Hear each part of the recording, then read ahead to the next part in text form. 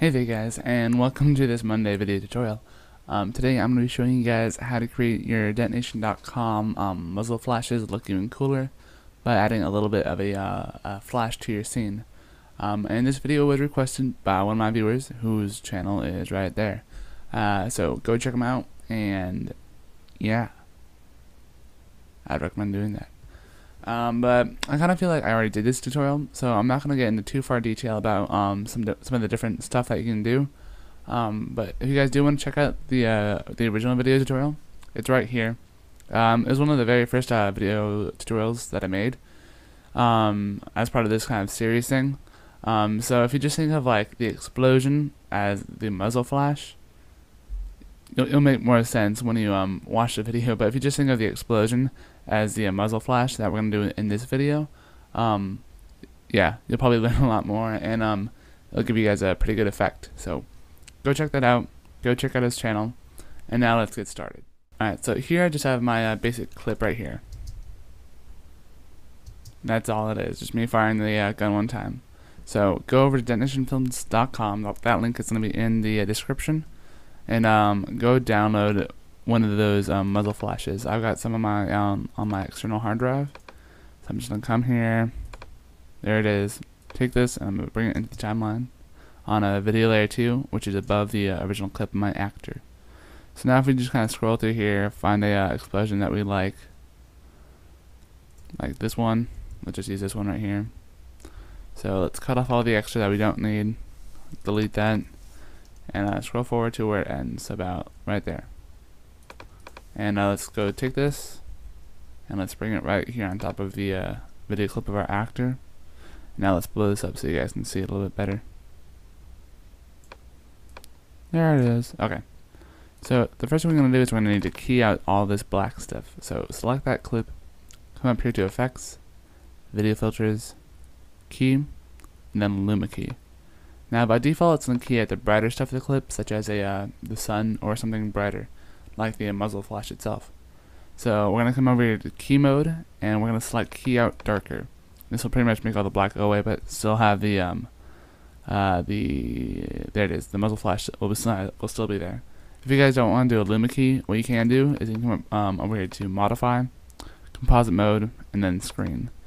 And so see which one you guys like better, if there's a difference or not, I don't know. So try out those two methods. Now if we see here, my muzzle flash starts from my right and goes to the left. So I'm going to need to just come over here into motion and do the rotation and rotate it 180 degrees. So now, look, goes from left to right. It's magic. Alright, so let's scale this on down and put there. And let's see where I actually start to fire my gun. So I start to fire my gun about right there. So let's move that forward in the timeline. So now when I fire my gun, it's like right there. Let's move this a frame backwards though. Frame back. And there we go. Now to line this up with your gun, you might want to use the edge of this blue kind of edge, I guess you'd say. And I just kind of have that lined up so it's in proportion with your gun. So kind of like something like that. Looks pretty decent. So let's come and just put it right in front of the gun without kind of like changing the rotation at all. If you need to change rotation, just bring it to the side and you can rotate it either way. So something like that looks pretty darn good. Let's put that right there. And now if we were to render this and play it, we can watch it. It doesn't look all that amazing right now, it just, that's that. But let's say we wanted to add the flash. So we're going to come back here to the clip again and select the video layer 1, the video clip of our actor. And we're going to come over here to Effects, Video Filters, Key, and then we're going to come down here to where it says Luma Key. Or, what am I saying? Select the filter, Effects, Video Filters, Color Correction, and then Color Corrector. I apologize. And then we'll come over here to the Filters tab, not the visual, because we can't really keyframe the visual, but we can over here in the Filters tab. So if we come over here and to the first frame where our explosion is, or to the frame before where the actual muzzle flash is, and we're going to hit the keyframe button on the Highlights tab. This is under the level controls. It's just right below where the pull down tab is. Just right there.